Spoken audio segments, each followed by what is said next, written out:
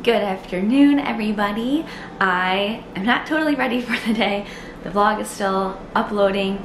The baby's taking a nap, but I am going to cook some chili. It is another chilly day in Florida. I've been really wanting chili lately, so I'm going to make that. I'm kind of winging a recipe. Tomato-based chili, I mean anything really tomato-y, hurts Peter's stomach when he runs.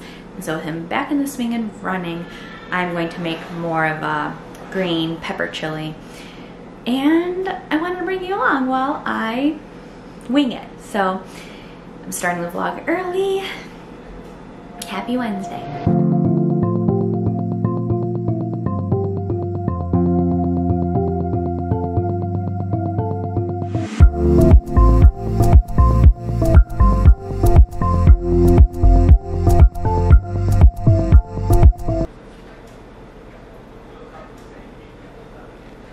Hi, Evie. Are you going to help me cook? Going to be my sous chef? What do you think? We got the base of the chili going. I realized I don't have chili beans, and I don't even think I have chili powder, so I don't even know if this can be called chili. But anywho, it's a full onion, salt, pepper, garlic, and then I use the riced cauliflower instead of meat. This is how my Wednesday's going. Oh gosh. I have no idea what you're going to say. Can I pay for the U-Haul now? Yes. That's it? Yeah. I guess if you weren't aware from yesterday's video, I talked about it. Instead of using like a ground meat for chili, when I make it plant-based, I use riced cauliflower. Sometimes I use potatoes, but just so it has a heartier base. It has that consistency of meat, but like a good amount of veggies thrown in there. And so that's just gonna brown up until the onions are translucent. I'm going to put in 2 green peppers, I think. I am not following the recipe whatsoever, but I think I'm gonna put in maybe I'm gonna do 1 green pepper, 1 yellow pepper. And that'll be the next bit, along with like 3 cups of veggie stock.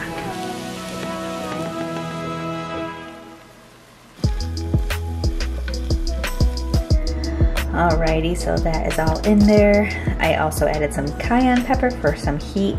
I'll probably add more like hot sauce or something later, but just wanted to get this going with the veggie stock. Nice color with the peppers. I think that's all the peppers I'm gonna stick to. And then I added more just normal pepper as well. Pepper like black pepper.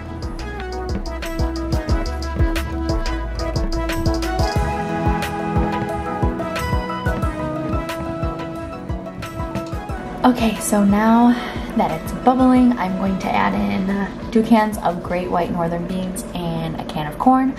I really don't like corn, but I want there to be nice colors in this, and I can typically have corn like if it's in soup or chowder or like not on its own. So just switching things up. This whole time I've had it on medium-high heat. I'm gonna turn it down just to medium heat.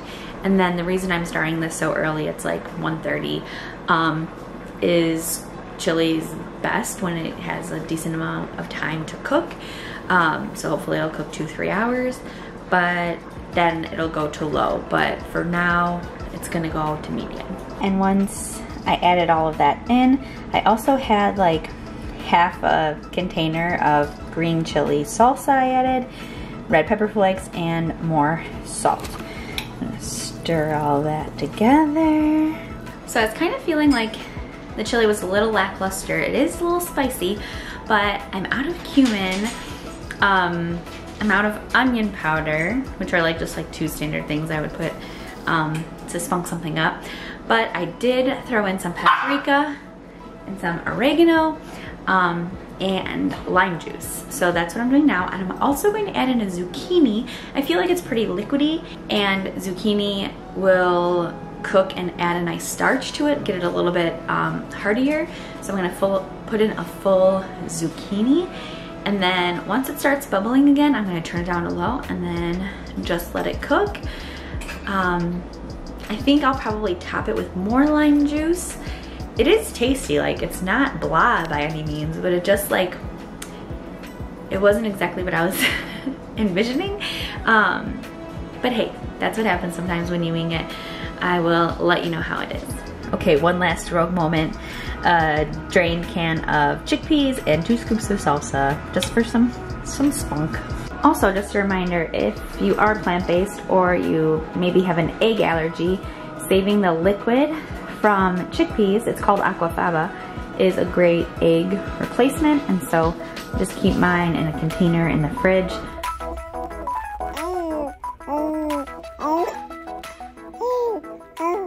Really? You got the hiccups?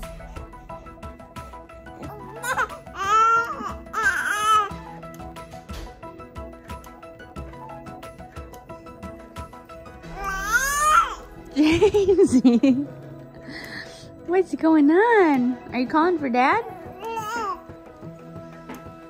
What are you doing?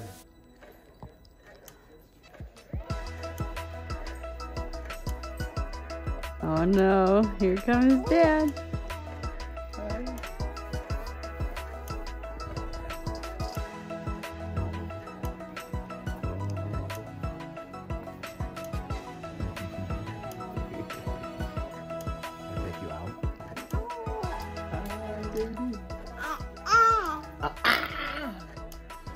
Wednesday is just another Monday for work, apparently, because Tuesday was just another Monday. So I'm stuck in a week of Mondays, but he's also giving Sarah the weirdest look. And we're not sure why. But he's making it all better. Tonight we're gonna do a fun but also low-key night at Springs. I think we're gonna get some Rice Krispy treats because annual pass holder discount is back up and at it. Thanks, Carrie. Thanks, Carrie. I also put in the service requests to start our ComEd and our People's Gas services in Chicago because we have to have those accounts set up prior to getting keys. So that's exciting. And work can take a hike is the best way I can put that. So at least Wednesday's over, right? Today's Tuesday or Wednesday? Wednesday. Oh, I thought it was Tuesday for a second. At least Wednesday's over, and tomorrow I'll wake up and it's Thursday and it's like pre-Friday, so. Which is like pre-staycation. Which is like pre-staycation. I'm like sad that I'm thinking that way about work again, because it's been the majority of the past 3.5 years I've been living a life where it's like, I don't live for the weekend, but work's been tough. Sometimes that happens. I haven't shaved. I feel like a grease ball, but he still loves me. Also still giving Sarah a weird look.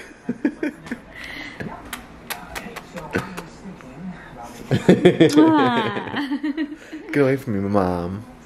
Alrighty, I'm finishing up our dinner. The veggie paninis are red pepper, tomato, and onion. I put them in the air fryer with olive oil, salt, pepper, garlic for 7 minutes. And then I put some hummus on this side. So there's that. And here is the chili. It actually turned out really good. So I do recommend this winging it recipe.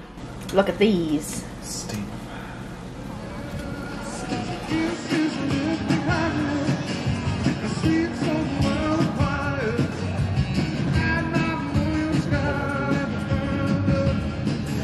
First stop of the day. We're hip, we're cool, We're place. with it. I honestly didn't even know this place was Massive. here. I didn't realize that. What if there's a 5-pound? If there's a 5-pound M&M in there, we have to buy it because we've been talking about it since the parking lot. We So- got a 5-pound Hershey bar before. My dad drove me all the way downtown from the suburbs in snow. When was that? Like first Christmas together or something. Yeah. I'm excited. I'm more excited now that I've seen it. I was like, why are we going to the M&M store? But then I'm like, no, I'm pretty pumped. Chocolate? Oh, the smell. You know who would be so happy right now? Me. Gigi. Just kidding. She doesn't like Mars. Peter always razzed my grandma that Mars was her favorite when he does not like Mars. She did not like Mars. And look at those Mickey Mouse stuff. Yeah, I kind of want that hoodie right there. The M&M with the Mickey on the sleeve. This right here. I want that in an adult version. Also, James might need his first M&M today. Just a little bit on his lip. James makes that face. The order. He really does.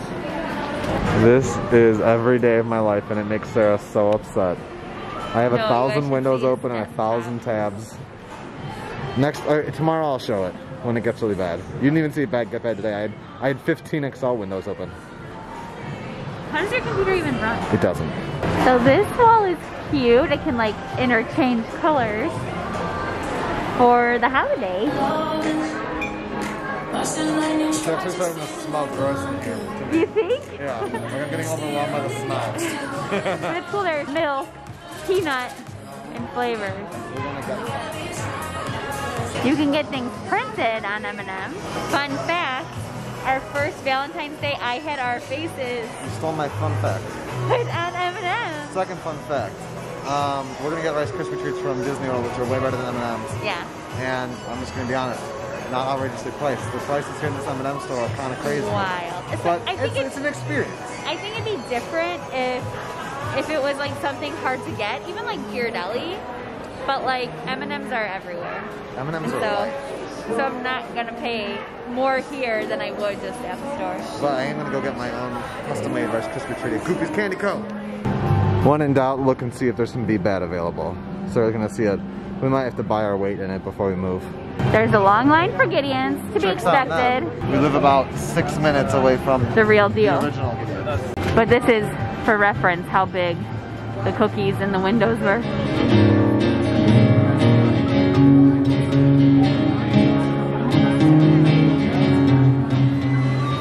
Thank you. Look at this case. We forgot they're actually not doing any customizations right now because of COVID, but we still got really nice Rice Krispie treats. I've never seen them like this in the park, ever. It's Rice Krispie treat pie. They're big honking pieces. That's why I wanted this over the Mickey Mouse shape. I'm just nervous. Oh good, they're still soft. I was nervous they wouldn't be soft and delicious like the normal Mickey Mouse ones. Yeah. And then, Kicker. kicker alert. Oh gosh. Oh gosh. Baby waking up. Peanut butter, chocolate, fudge, fudge. twist. Cheers.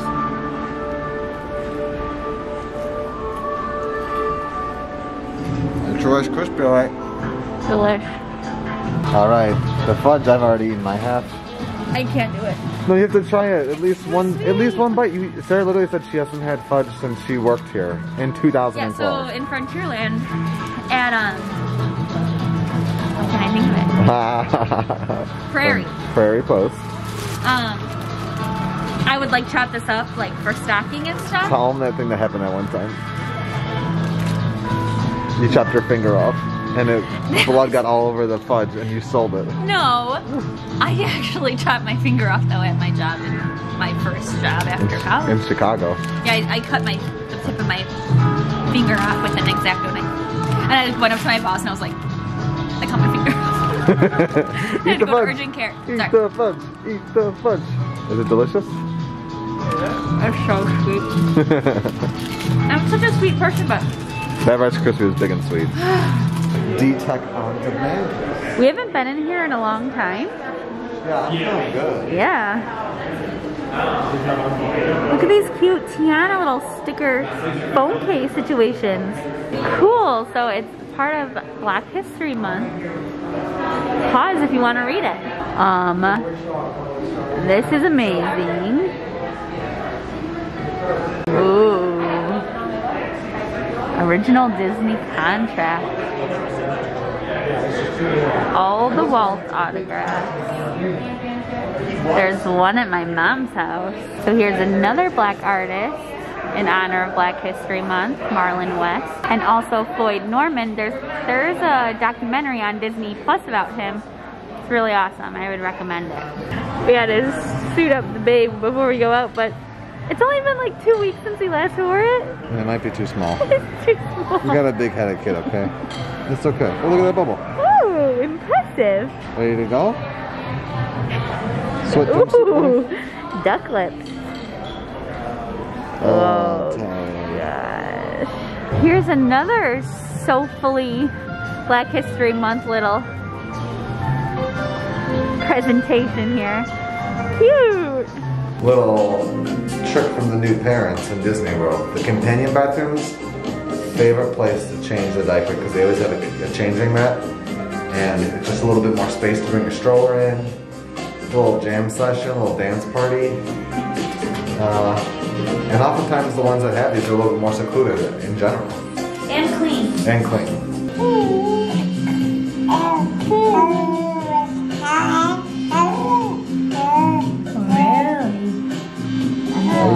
cutest kid in town?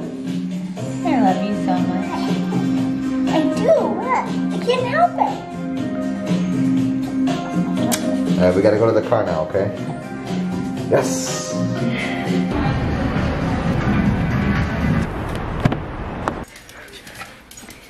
Welcome homes from Easy are the best.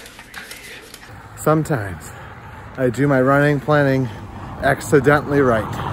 I was terrified of coming on this run. Wanted to do a 4 miler tonight, but it was 45 degrees, feels like 41 I think. Put it in the phone. And I was like, oh, I don't have any pants, which I need to get before Chicago, and snow running shoes, but I was terrified of going out tonight.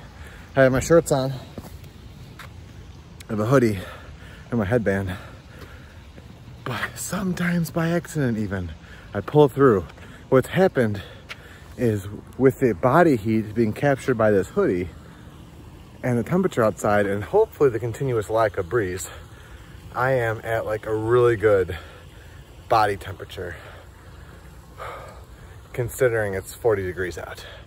The only thing is, and this would be an issue if I was going for 6 or more, is eventually this hoodie's gonna get too sweaty and it's gonna be counterproductive to my body heat and chilling while overheating at the same time. It's a weird thing if you've never felt it, but it happens. But I only have a few more miles left, so I should be good. Very good surprise on my run, which actually boosts my morale to continue going faster and just to get it over with and enjoy it, because it is a beautiful night out now that I'm not shivering in my boots. I've been obsessed with this Trout and Coffee YouTube channel. We'll put the link down below. Check them out. It's just beautiful cinematography and storytelling. James loves them too.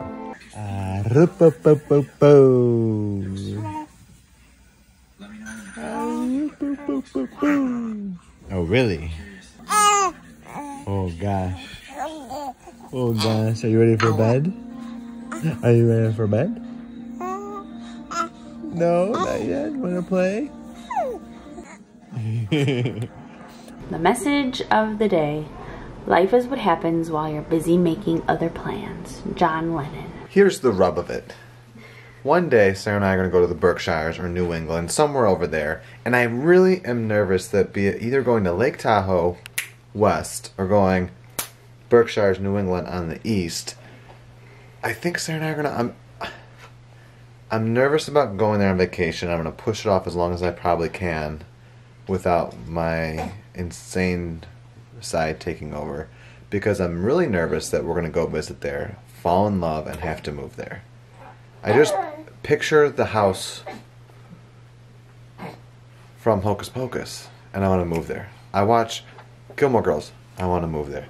I watch Chow and Coffee, I want to move there. I wake up, think about the beauty of the world, I want to move there.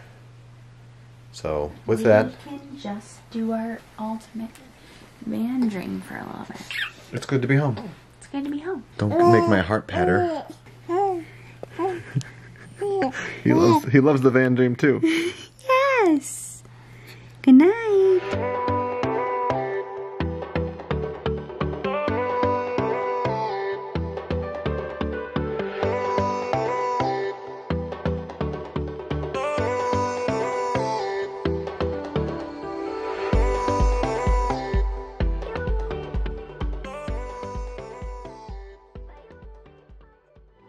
We know what our goals are.